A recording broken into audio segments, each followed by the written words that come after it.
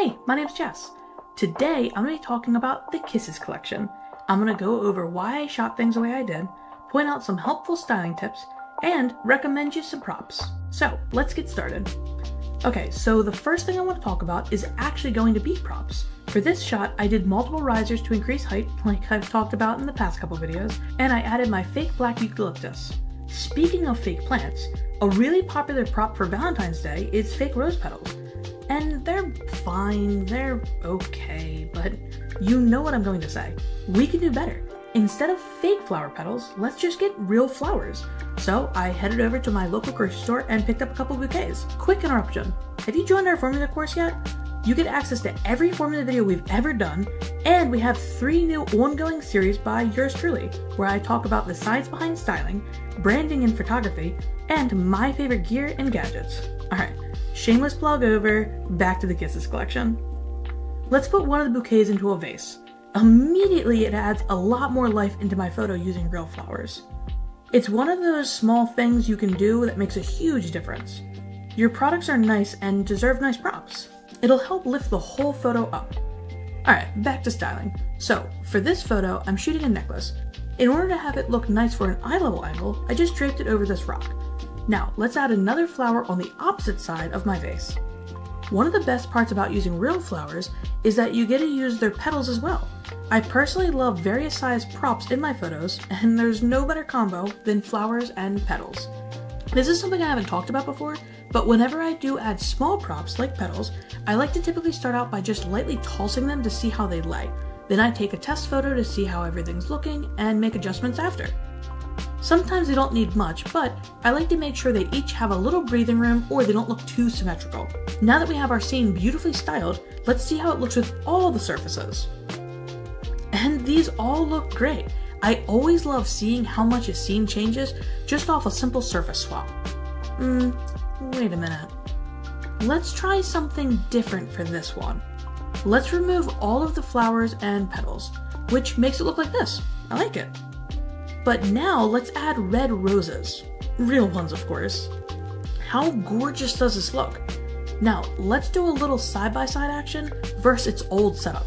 It's a pretty drastic difference, which brings me to my next topic, leaning into complementary colors for your scene. Before you even have a chance to think about why the right photo looks better, your eyes will favor it. What makes this right photo look better is because the pinks and purple in the left photo just clash with the red surface.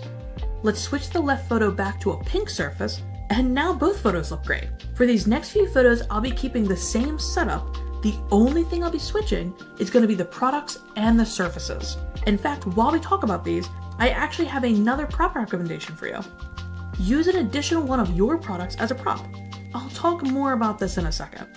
Back to colors for now. So, for these 2 photos, I'm using pink products with a pink background.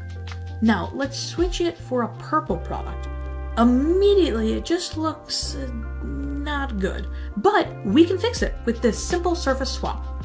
Now it looks fantastic. You'll also notice that I have a second perfume in the frame, but it's not in focus. Well, that's intentional because I'm only using it as a prop. I want the focus to stay on the purple product, but having that red one in the frame lets customers know that there are other scents they can view. Now, let's swap these 2 perfumes along with the surface. See how both of these look great? Alright, now let's switch the surface again. Oh, something to point out, make sure you don't have any stickers on your products, just pull them off for the photo. Now, because the surface is black and white, you can put any color on it and it'll look great. Just keep in mind what other colors you're using for props. For this photo, my props are all black and white, which is why I was able to keep them the same through all of the different photos. For this next photo, I'm actually going to keep the colors just pink and white. So I'll start with a white riser since my product's going to be a pink candle, and then I'll add a white vase with pink pampas and finish it with some matches. Now let's make these last few setups flat lays. This one is super simple. All I'm going to do is add a heart-shaped dish and place my product in it. But look how cute this is! What product would you shoot like this? Also, if you don't have a heart-shaped dish, they're a fantastic prop to keep on your shelf. I have a few different ones. Also, how cute does this look by itself? Here's another photo of a product all by itself. I can already tell this is going to be one of my personal favorite surfaces, and it's definitely joining my year-round collection.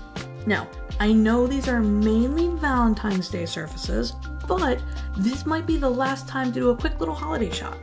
So I just added a white riser, placed the earrings on it, and finished with a gold plant. Alright, thank you so much for watching, and I hope you have a fantastic day. Bye!